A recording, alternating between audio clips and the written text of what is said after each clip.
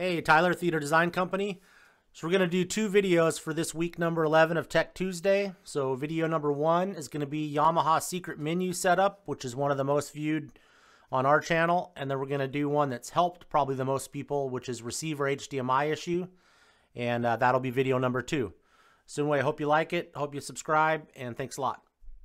Hello, this is Tyler with Theater Design Company. Going to give you a quick overview on the advanced setup menu, or better known as the secret menu of the Yamaha Avantage receivers. I believe this is from receiver models that would start from 2016, so the 750, for example, all the way up into the new models, for example, an 880 or a 680. And there's a bunch of settings in here, and most of this is going to be related to 4K content. It seems like that's been the big hurdle in the industry, is people are updating to 4K TVs, 4K projectors, and they're just not getting the full benefit of their unit, or they're actually not getting video at all and having problems, and start just swapping out components or saying the receiver's bad or their TV's bad HDMI.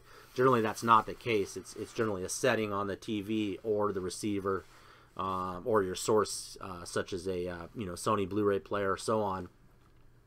So overall, what I'm going to do is show you just a quick, probably a 2-minute overview, 3-minute overview of some of the settings under the advanced menu, secret menu. So what you're going to want to do is set the unit in standby mode, and you actually hold the power and straight button down at the same time, as shown here in a real-time video at a customer's home.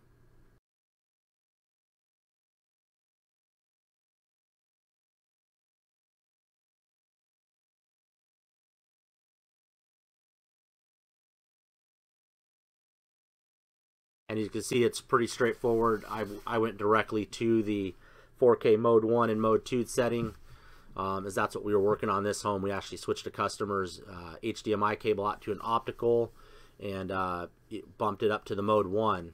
By not having the optical cable, it would not do the mode 1 up to his projector. So you can see right there, it's a real-time fix a lot of the time. So in the advanced setup menu, there's several items here. They're all right here, but I'll run them down through. If you have the manual, it's page 150 through 154, and I'll skip by a few of these. But speaker impedance, you shouldn't have to change that. Remote ID, the only time you would change that is if the odd case you had 1 or 2 of these units stacked together.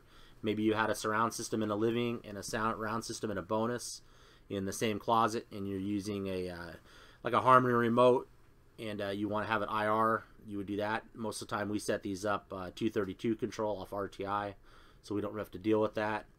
FM, AM, FM tuning, you shouldn't really have to do much with that. I believe that's a European format issue. TV format, so NTSC is US, PALS most of Europe.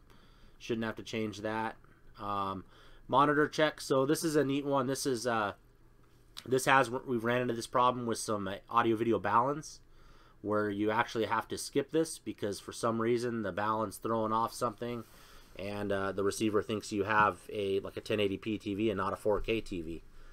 And then this is the one that we're finding on most of the projects we're working on. You got mode 1, mode 2. So for example, certain video balance work perfect, absolutely perfect in mode 2, and you flip it to mode 1 and it will not display video at all.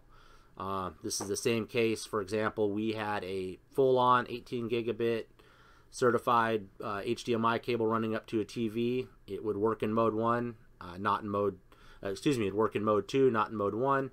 And we switched out to an optical HDMI cable that was powered, and it worked perfectly in mode 1, and actually seemed to speed the switching up between HDMI 1, 2, 3, and 4. The customer had 3 4K type devices plugged in. So hopefully this will help. You can see the different formats. You're going to need to have it in mode 1 if you want the most output of your unit or the best bang for your buck. And then some other items, this is audio related. So you got DTS mode. Certain Blu-ray players, the Yamaha just won't see the DTS:X standard, so you have to go in there and put it in mode 2. And then some more installer type settings would be backup. So we actually back up our 2080 and 3080 projects. Just because of the complexity, we usually get about an hour, hour and a half to setting those up. We want to keep those backed up in a file in our cabinet. and then shouldn't have to restore to default settings ever. Check firmware.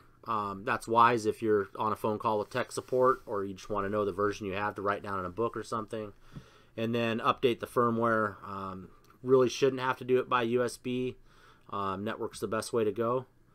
So anyway, I hope this will help with 4K settings on that with the secret menu. And then the only other thing on this video is I'm going to jump down on the book to pages 128 through 130.